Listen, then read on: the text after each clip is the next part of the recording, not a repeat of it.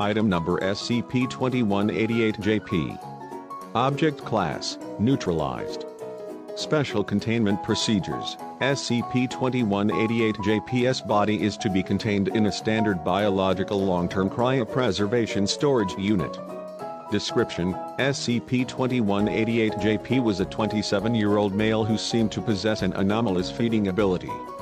Despite outwardly lacking the muscle mass enough to do so, SCP-2188-JP was able to pick up any object without regard to its weight, and carry the target into its mouth at a speed impossible for others to observe.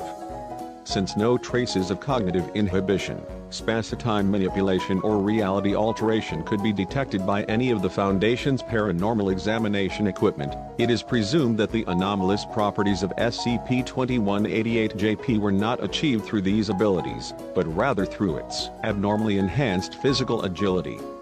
Prior to containment, SCP-2188-JP worked at the Redacted Hotel in Tokyo, Japan, where it was responsible for transporting dishes for large groups of guests to the banquet hall using a serving cart. It is believed that SCP-2188-JP had secretly consumed food from plates by using its anomalous ability during the transportation process.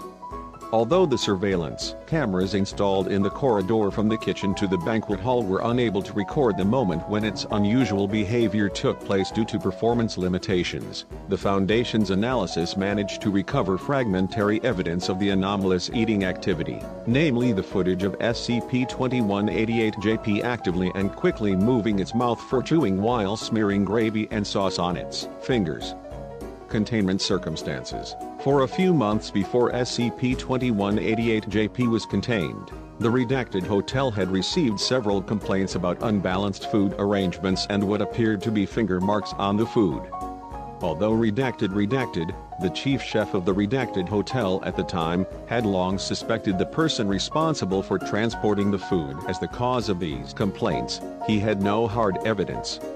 Mr. Redacted took several measures to capture the scene where SCP-2188-JP was secretly eating the food, such as requiring multiple people to transport the food and installing the aforementioned surveillance cameras at his own expense.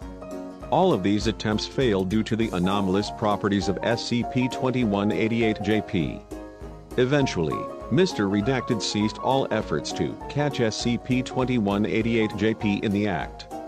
He later testified that he approached and called out to SCP-2188-JP from behind to apologize for casting suspicion on it.